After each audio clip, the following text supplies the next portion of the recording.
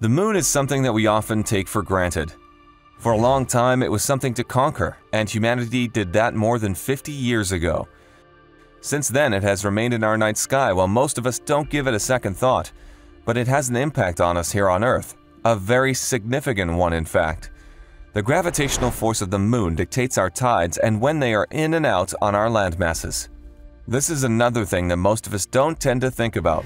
The tides, like night and day, and the seasons, are things that change the same each day, each month, and each year. But they are essential and could spell disaster if they were interfered with. So, with that in mind, let's look at what would happen if the Earth had two moons. Before we look at this, a quick reminder to give this video a thumbs up if you're enjoying it, and also subscribe to Brain Impact for more videos just like this one. First, we need to think about how this new moon might be formed. If it's anything like the first moon's birth, then humanity is in for a rough ride. NASA scientists believe our current moon was formed 4.5 billion years ago, soon after the Earth itself was born. It's thought that when an enormous Mars-sized planet hit us, the resulting debris from the impact formed together and began orbiting the globe. This was the moon, and has been orbiting Earth ever since with regularity. Of course, if this were to happen again, then you could say bye to life as we know it. It only took an asteroid of 10 kilometers across to wipe out the dinosaurs. If you imagine a planet the size of Mars hitting us, then you could see that we wouldn't stand a chance.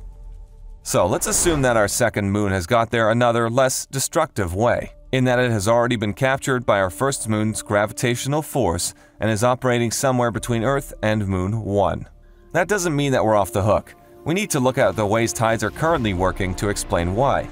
The moon's gravitational forces cause something called the tidal force.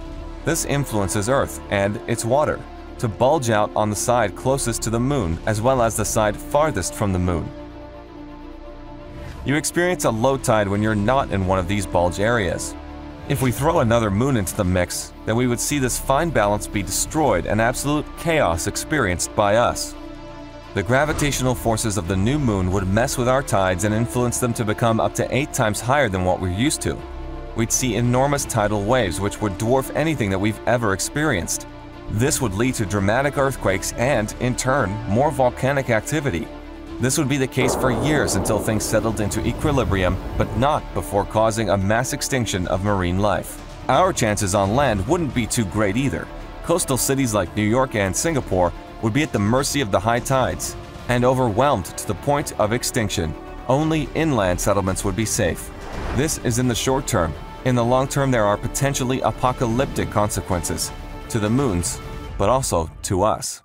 After millions of years, there's a chance that the two moons could collide. The resulting impact would be so huge it would tear the very core of the moons apart and lava would erupt from their center. This would cause an ominous red light in the sky on Earth. This would be a warning light for the debris that would inevitably rain down on us in all directions and form massive craters miles wide. The chunks that didn't make it that far would likely orbit the planet like the rings on Saturn, but would most likely end up grouping together and forming a new third moon. Before any of this might happen, there's a possibility we'd see destruction on the second moon caused by fighting gravitational forces of Earth and our original moon. This would cause a tug-of-war effect, which would cause the second moon's surface to warp and trigger significant volcanic activity. This would cause the second moon's surface to be dominated by rivers of lava representing a hellish landscape much like that of Jupiter's moon, Io, today. As well as all this fire and brimstone, there's likely to be another impact that we currently see today but barely notice. A new moon has the potential to speed this process up, and what we're talking about is our days getting longer. Right now, our current moon is spiraling away from Earth at around 1.5 inches each year. In tandem, it pulls on the Earth, and this slows down the planet's rotation. The rotation of a planet dictates the length of its day, so this effect is adding 1 second to our day every 40,000 years. Now that sounds insignificant, but if you add another moon to the mix, then you could see this accelerated significantly. In millions of years' time, the day may have grown by as long as 16%, which means 4 hours longer than what we're used to. This might seem like a good thing, as most of us wish we had more hours in the day to get things done. But the negative effect of this is that the two moons would gain on each other and result in the apocalyptic scenario of the two colliding that we've already explored. To sum this all up, then, it's not a pretty future if we had 2 moons. If we survived the formation of the moon in the first place, then our coastal cities would be destroyed, along with all marine life. Assuming we get that far, then slowly our days would get longer, but this would result in the collision of our 2 moons, creating a hell on Earth, plus a new moon orbiting our torched and maimed planet.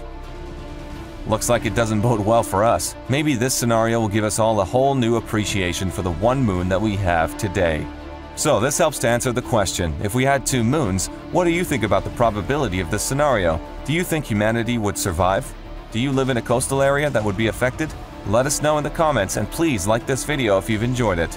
If you want to see more videos like this one, then subscribe to Brain Impact for more. Thanks for watching.